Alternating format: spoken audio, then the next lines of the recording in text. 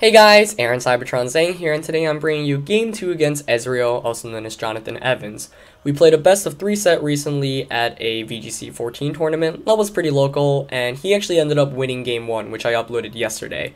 In Game 1, it basically came down to my Gothitelle and Rotom Heat against his Scizor and Mega Tyranitar, and I actually nearly clutched out the win with continuous Tickles and Will-O-Wisps, but Rotom Heat missed an Overheat against Scizor, which might have been able to seal up the game for me, so I knew I had to adjust a bit more in Game 2. I didn't like the kind of passive plays I was making in the first game. I wasn't, really doing many offensive attacks, so I basically swapped out the Gothitelle and the Mawile. Gothitelle really did not do very much in the first game other than set up Trick Room, so I decided to go full offense. Kangaskhan, Rotom Heat, Hariyama, and Salamence, which I really liked. Mawile is a great Mega Evolution, but I don't like playing with it too much outside of Trick Room. Kangaskhan feels just a bit safer, especially against Pokemon like Ludicolo and Tyranitar. So without further ado, let's just get into the battle. Now, going in, I know that Tyranitar is his Mega Evolution. I know that Hariyama is essential in this because Hariyama has an excellent matchup against Mega Tyranitar, namely because Tyranitar really only carries Rock Slide and Crunch as its main means of offense. So, I know if I can, make some smart positioning in terms of momentum and switching, and just, make sure that I always have the opportune matchup in any given scenario, it can really play out well for me. And this is exactly why I brought Kangaskhan to this match. So the first turn he leads with Scizor and Ludicolo against my Kangaskhan and Rotom Heat. My Kangaskhan actually does not carry Fake Out, so on the first turn I just straight up go for the Double Edge onto Ludicolo and the Thunderbolt onto Scizor.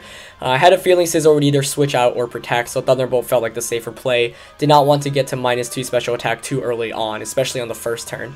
You see, he does make the switch into Salamence, which is actually a really smart switch because with Intimidate, Kangaskhan is actually not able to knock out the Ludicolo. Does around 80% with the Double Edge.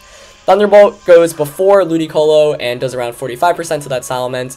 He goes for the Scald, not on the Rotom Heat, but on the Kangaskhan, and I was perfectly fine with that until he got the burn off. So now, kind of frustrated because Kangaskhan is at -1 from the Intimidate, and the burn, just decreases attack even more.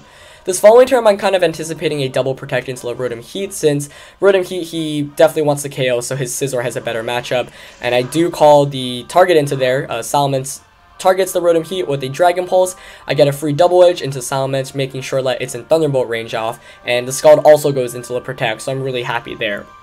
Now this following turn, I'm kind of getting the feeling that Salamence is going to switch out because he knows that I have Hariyama in the back, and he doesn't have a really good way to beat Hariyama, but Intimidate is always a decent way to just, decrease his attack. So I actually just Double Edge the Ludicolo, and this plays out perfectly. He switches out into Tyranitar, I get the free Double Edge off, and even though I'm burned and at -1 from Intimidate, I still pick up the knockout, which I was really pleased to see. Ludicolo, of course, not really the most defensively built Pokemon. So I take a bit of recoil damage there. I'm going to faint from the burn and Sandstorm, but Kangaskhan's done his job, knocked out Ludicolo, which was a huge threat to my Rotom Heat, and now Kangaskhan is going to faint from the burn. However, because I know what he's got in the back, I can just safely bring in my Hariyama, and either Scizor or Salamence, neither of them give me too much trouble. So he brings in Scizor, which I'm even happier to see, because now I can actually play a bit safer. I'm actually anticipating a Protect coming out of that Scizor, and the one win condition I see from Ezreal's end at this point is him setting up a Dragon Dance with Tyranitar. So I Fake Out to Tyranitar to prevent any potential Rock Slide flinches or Dragon Dances and go for the Will-O-Wisp. Instead of close combating, I didn't want to take the chance of him flinching me with Rock Slide, so I get the Fake Out off, he flinches, and Will-O-Wisp does connect with Mega Tyranitar, and that's huge for me.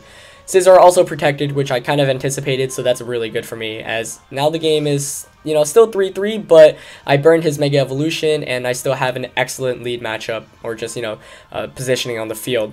Surprisingly, he doesn't go for any switches here, but maybe that's because he's just accepted defeat at this point, or he doesn't want me to predict his Scizor switching out again like I did in the first turn of the game. He just goes for the Bullet Punch onto the Tyranitar, and Tyranitar goes for Rock Slides. Of course, Rock Slide is always a really clutch move, so with a couple of flinches you can still pull through with the battle, but fortunately enough, Rotom Heat gets the Overheat off, and that was definitely the more important one because I just needed to get the KO onto Scizor. Of course, I still have Salamence in the back, but Salamence with Choice Specs does not really like facing Salamence with Choice Scarf. But both of my Pokemon attack through the Rock Slide this turn, fortunately not getting flinched, and I pick up 2 knockouts on the 4 times weak Pokemon Tyranitar and Scizor. So now I'm up 3-1, and there's really nothing much my opponent can do against my entire team. So that ended up playing out pretty well. The Kangaskhan's call was really good, not bringing Gothitelle was really good, Tyranitar did basically nothing, and I was fortunately able to burn it before it, able to get any Dragon Dances or any attacks off. And you see that -2 from Mega Tyranitar Rock Slide does not do too much to a bulky Rotom. So he goes for the Dragon Pulse there, and even at -1, Hariyama's able to take it, and I'm able to knock out the Salamence with a Thunderbolt and knockoff combination. So I managed to take this game, not too convincingly, but still I'd say the first game was a lot closer. So I was glad to see that after I switched up my strategy, it paid its dividends. And so yeah, it's really important to consider that going into Game 3, which I'll be uploading soon. But I hope you guys enjoyed Game 2. It's definitely really different from the first game and how that played out, given the passive plays in that game and the more offensive plays made in this one. Of course, leave a like if you enjoyed the battle, and I'll see you next time. Peace.